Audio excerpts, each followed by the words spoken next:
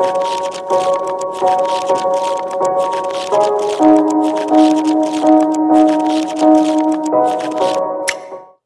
here we are, week 3 of a series on that which God is doing in terms of Him doing a new thing. The title of the sermon series is Behold, I Do a New Thing, taken out of Isaiah chapter 43, where God comes to Israel, a people who are caught in a dark place, and He's wanting to say to them, it doesn't matter how dark it is, doesn't matter how wide or bad something has been, I have something new for you. But of course, the phrase that emerges from this text is this, that behold, I do a new thing. Can you not perceive it? Because the truth is there can be new all around us. It's just that we may not have eyes to see the new that's there. And the newness of God, the newness of heaven, always requires a partnership on our side to partner with God. You see, the prophetic sense of this for, I think, our entire church family is that God's doing something new among us. New for families, new for individuals. As you find yourself in your sphere of influence, in your workplace, there's a new influence that you have there. There's going to be a new gift set, as you heard last week, that's released for you in your boardrooms and classrooms. A new gift set released in your small groups. A new gift set released as a Kids Hope mentor. That there's something new among us. And sometimes this new is a further thrusting of where we're already headed. Like some of us, our rocket ships are already reaching the atmosphere, and I believe God in this season wants to just add a special booster to that, and you're going to excel and exceed in the places even more so. Turn to somebody right and say, yeah, I'm a rocket. Not everybody did that. We'll get to you. Sometimes it's a new thing that you've never experienced before. It's a new gift that emerges. It's a new anointing that you've never sensed before. It's a new door that's opened up to you that you've never seen before. But sometimes it's not a new thing that we've never experienced. Sometimes it's God deepens and widens what's already present. But maybe we've not experienced that thing like we have before. I believe our church is at a place for both. There are some new things in store for us as a church, us as individuals, and there is some deepening and widening of places that we have had a taste of, but He wants a full course meal for us. As I was praying for this weekend, I saw this picture of a long hallway that just had a multitude of doors down the hallway.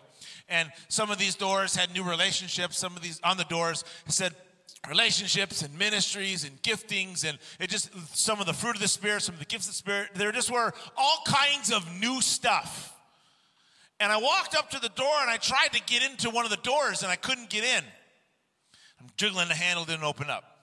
And I'm trying to find, is there a special key code that I can use my intellect to figure out how to get in? Couldn't happen. So then I tried to do my very best Ralph Macchio impression, Karate Kid, and chop the door down. Also didn't help. Just hurt my foot.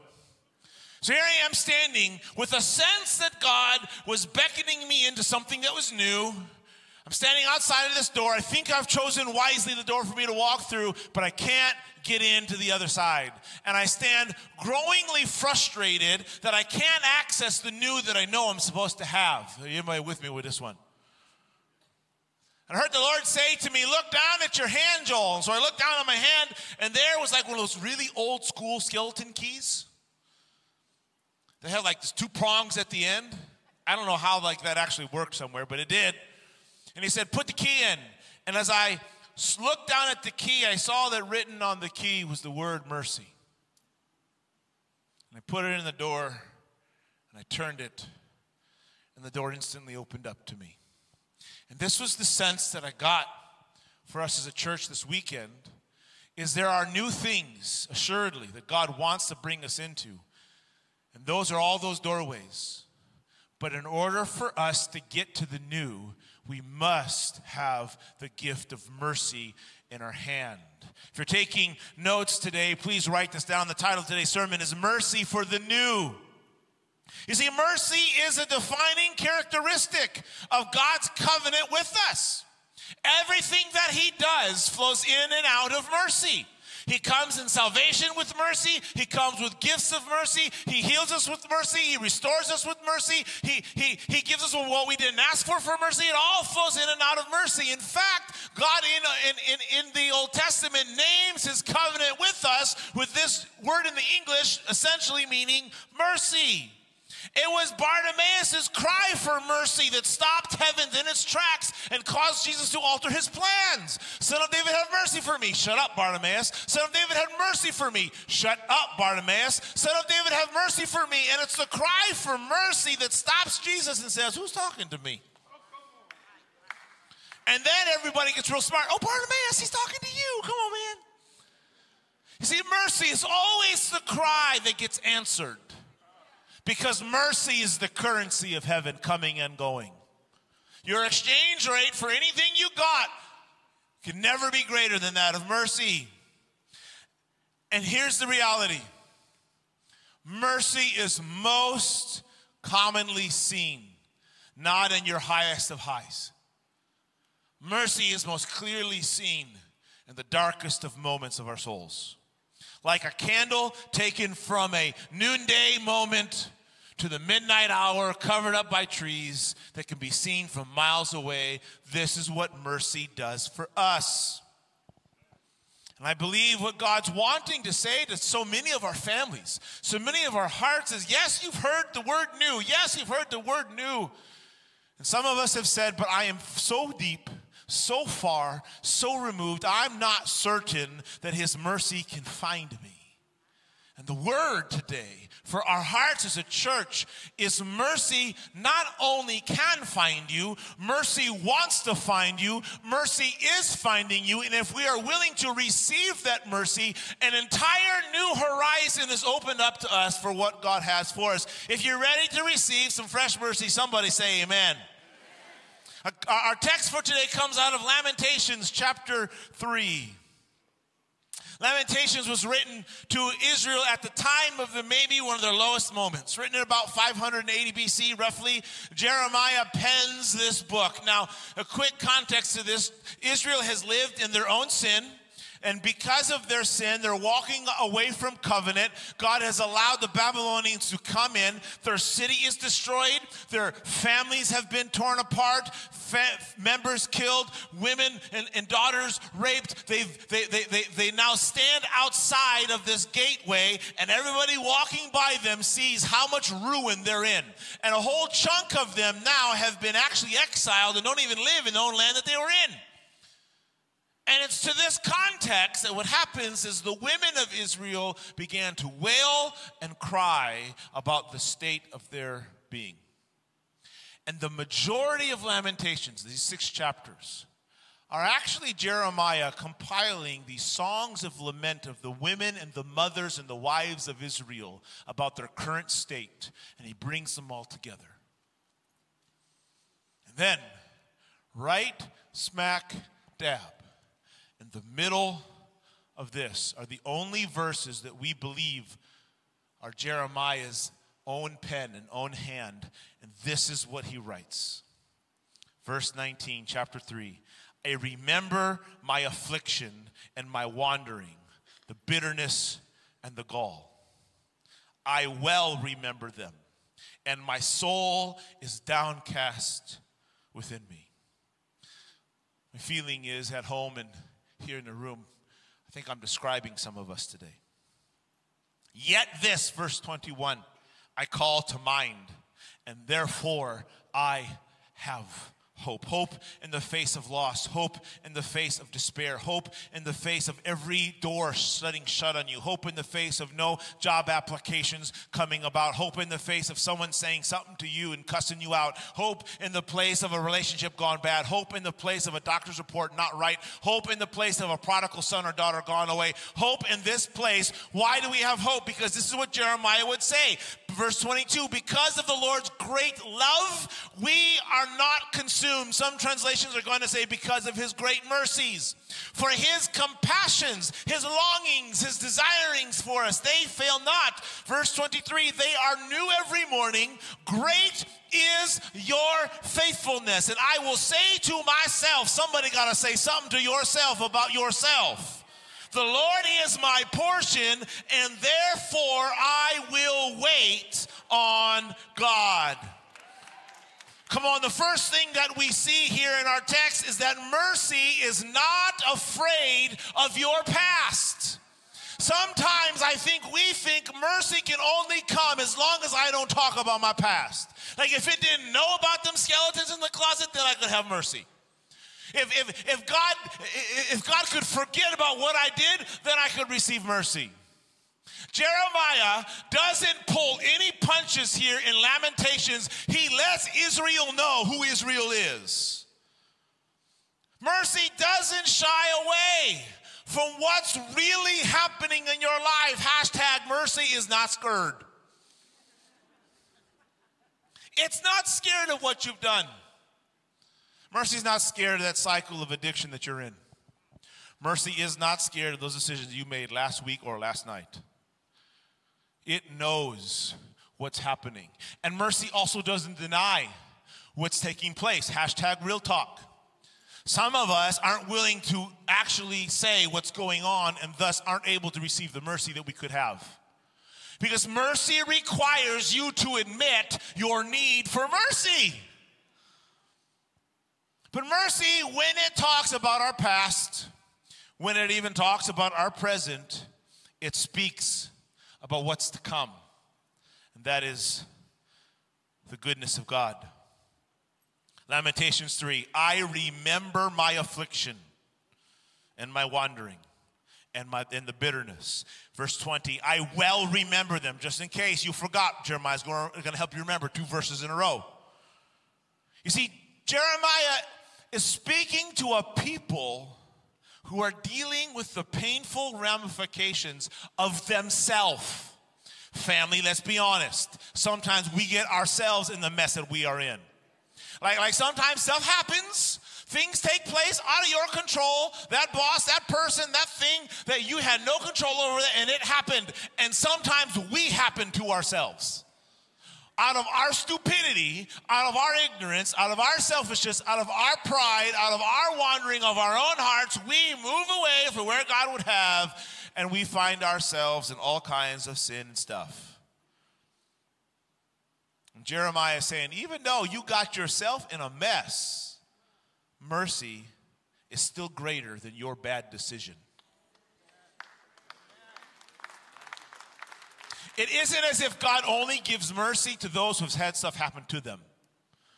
In fact, as we see in our text in Micah, it says that he not only gives mercy, he delights in giving mercy upon forgiving the transgressions of your heart and life. He loves to give mercy. And it is greater than the past event of your life.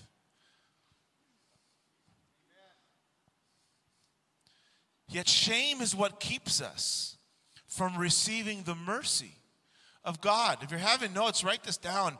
We cannot receive mercy and live in shame at the same time.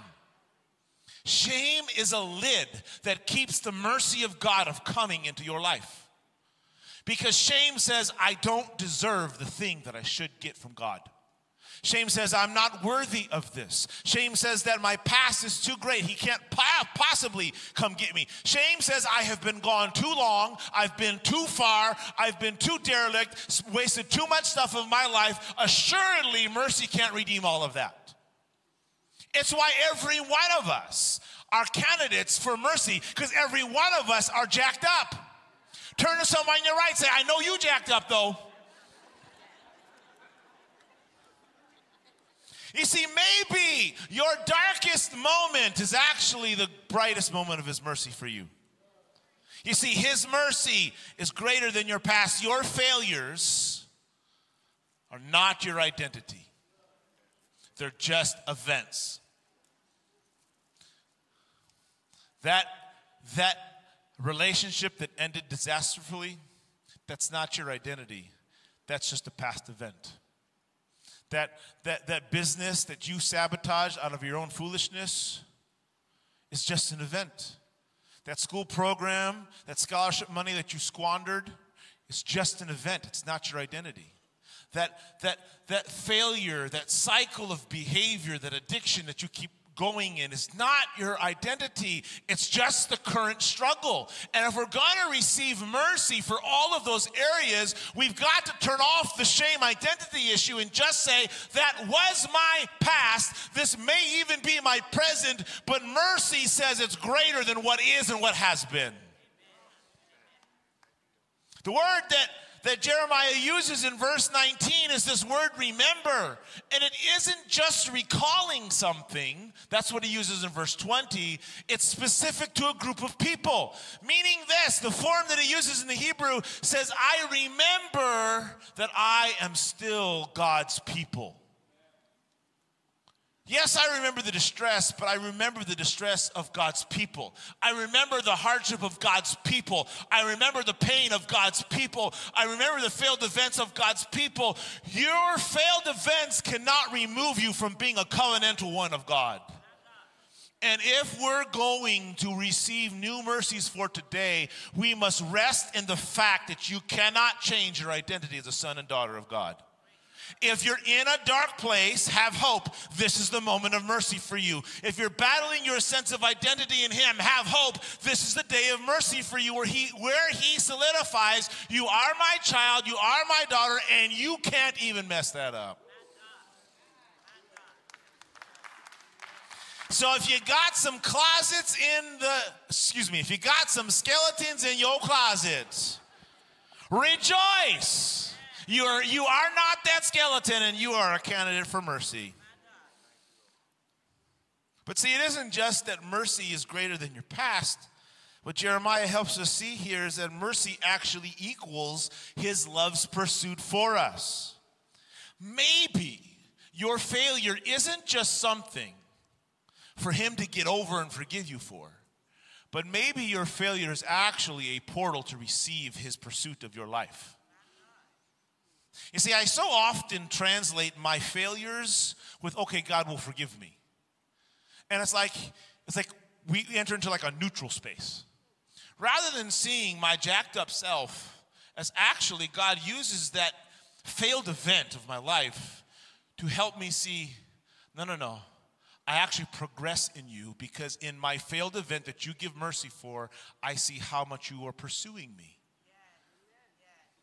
Last week, I'm totally jacked up a one-on-one conversation with one of our staff members. I mean, I sensed the entire time Holy Spirit saying, don't do it, don't do it, don't do it, don't do it, don't do it, don't do it, don't say that, don't say that, don't say that.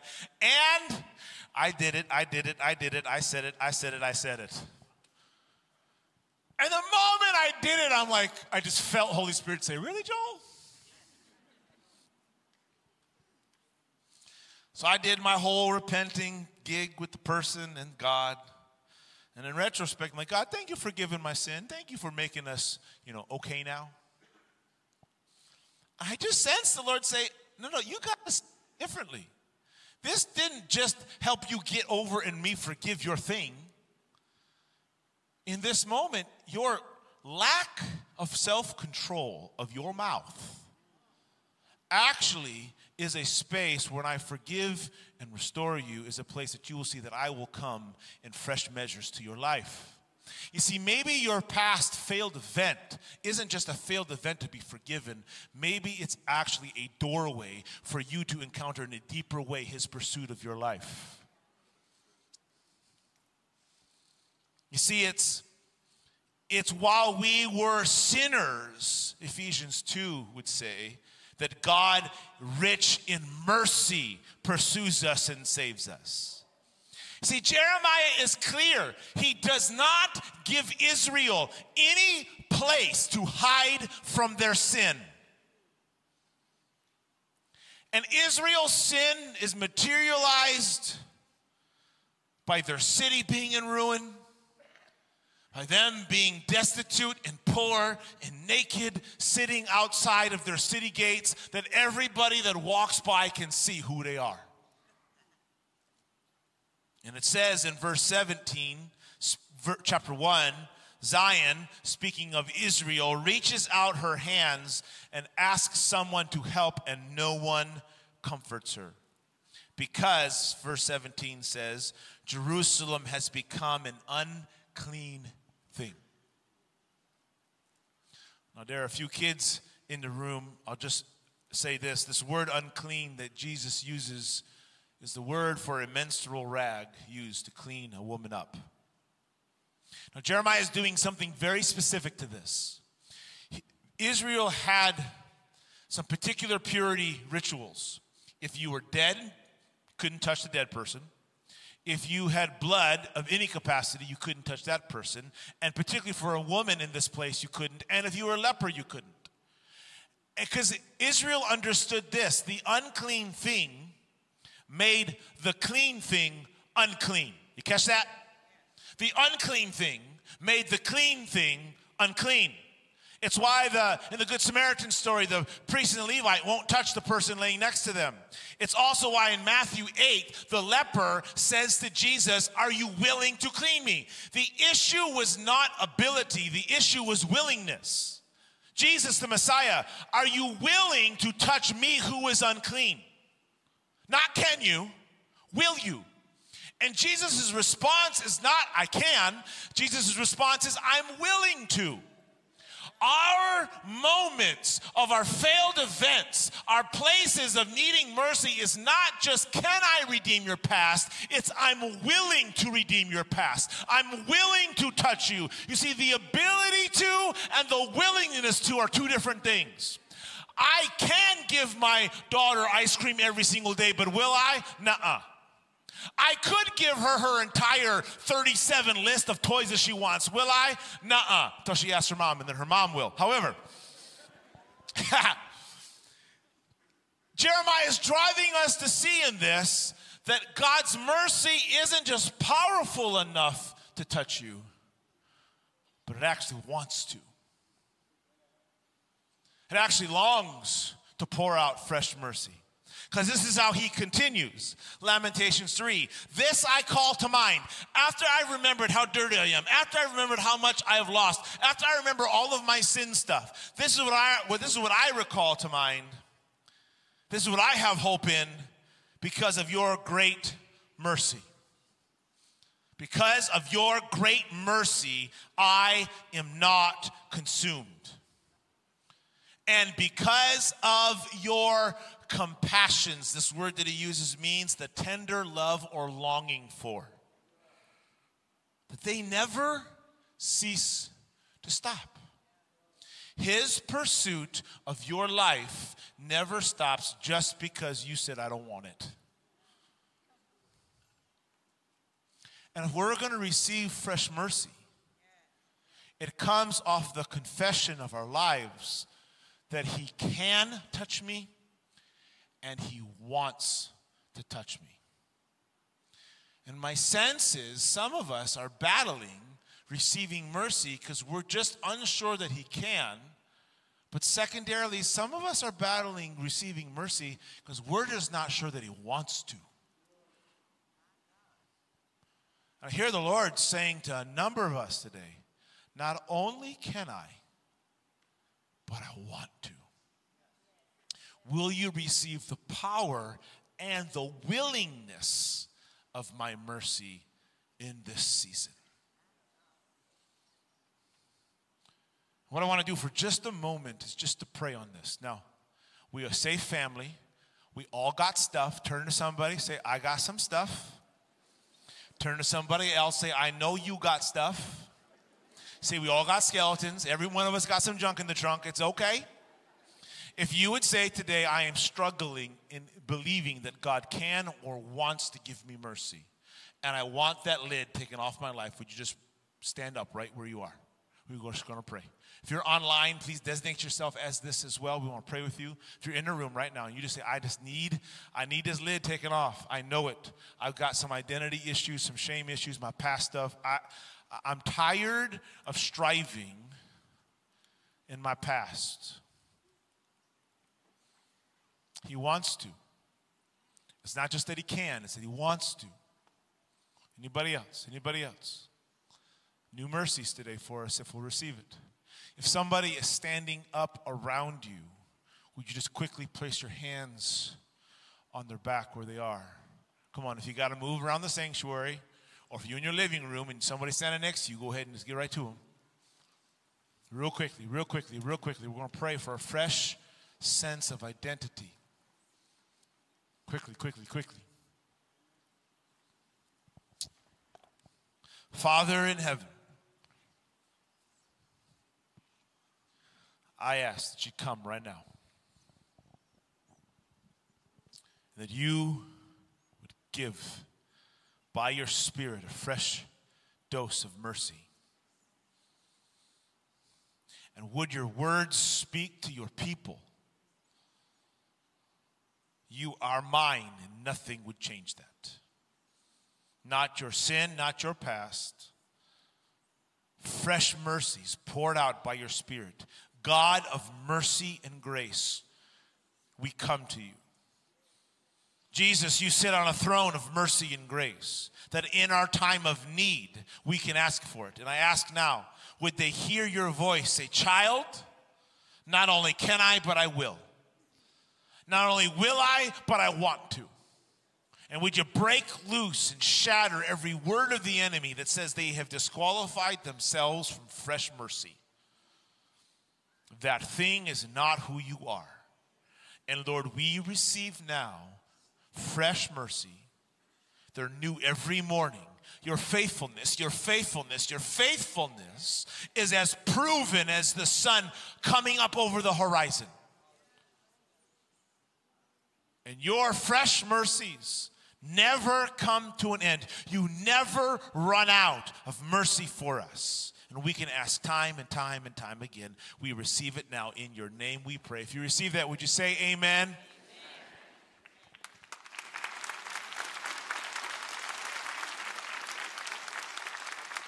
Lastly, as we finish, Jeremiah shows us one more thing. It is not obvious, but I believe it's implied. If you're taking notes, write this down. Fresh getting requires fresh giving. If shame is the lid that keeps mercy out, then not giving mercy to others is the hole in the bucket that lets it out the bottom. There is a general kingdom principle where the kingdom of heaven is circular. You give what you receive, and you receive what you give. And if we want to receive in the measure, let me say it this way, we receive in the measure that we give, and we give in the measure that which we have received. When Jesus is teaching in the Beatitudes, he's teaching about what the kingdom of heaven is like and not like. And he's teaching about several kingdom characteristics. And this is what he says about mercy. He says, those who give mercy receive mercy. To the measure that I give out is the measure by which I'm willing to receive. And in our spaces of refusing to give mercy, we burrow a hole in our bucket and we can't even keep the mercy that we get.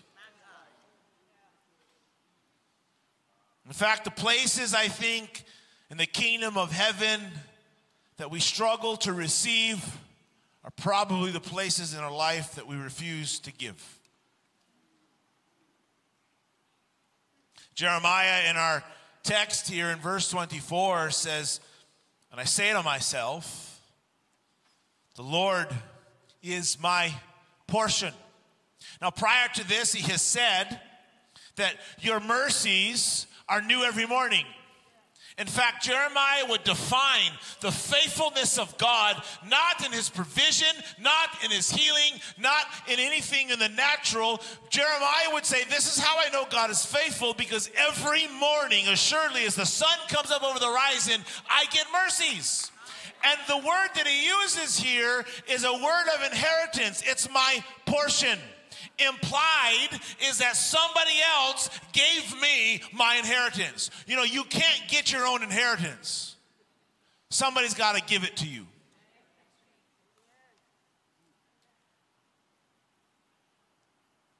And my sense is this premise that Jeremiah, I think, is weaving into some things, is that if you want fresh mercies, we must give fresh mercies. I was reminded of the book of Jonah, one of my favorite texts. Probably because I'm stubborn like Jonah, so I like him. Jonah chapter 1, he's called to go to Nineveh, a group of people whom he hates. They have done atrocious things to them. He says, nuh-uh, I don't want them to have any kind of mercy. So chapter 1, he gets on a ship, and a big old fish swallows him up. Chapter 2, he's in the belly of that fish and decides that's not a great place to be. So chapter 3, he gets spit up. He goes to Nineveh, and this is what he says to Nineveh. Y'all gonna die, deuces. Sits on a hill and waits for him to die. What happens is that Nineveh actually repents and receives the mercy of God. And he gets all kind of upset about this. And this is what he says in chapter 4. After he sees the salvation and the great mercy of God, he says, isn't this what I said would happen to you?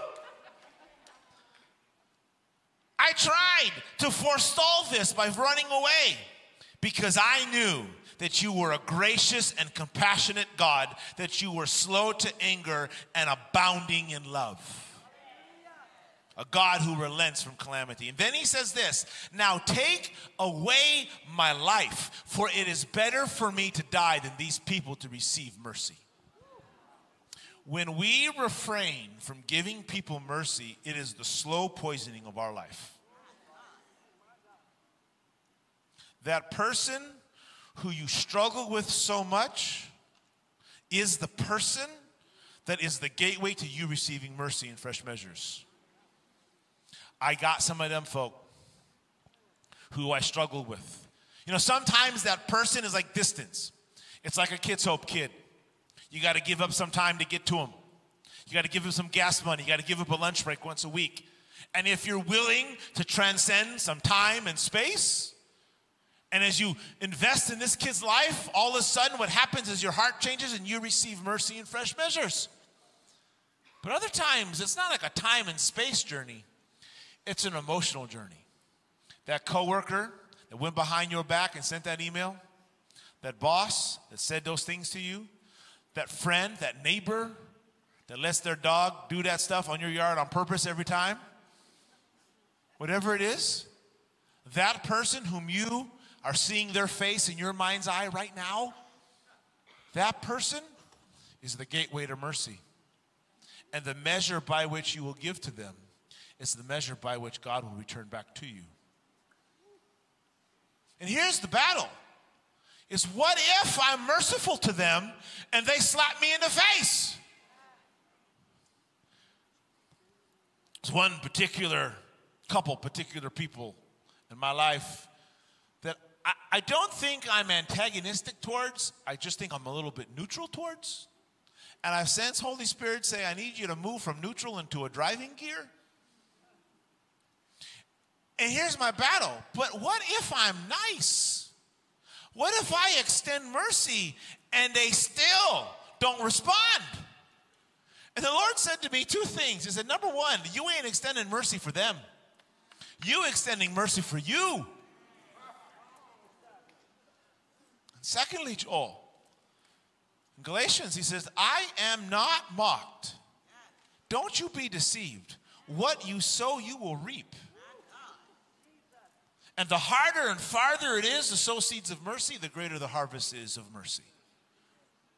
And I believe us as a family, if we are going to access the fresh mercies that God has for us, we've got to commit to a radical sowing of mercy to other people's lives, particularly the folk that you don't want to. And that is your homework assignment for the week. Find a person whose face you see right now. And it's okay if it is a spouse, or a parent, or a child. And so this week, radical mercy. And hear these words, he is not mocked. You will reap a reward if you keep sowing mercy. Fresh receiving comes off the heels of fresh giving. Would you stand to your feet with me?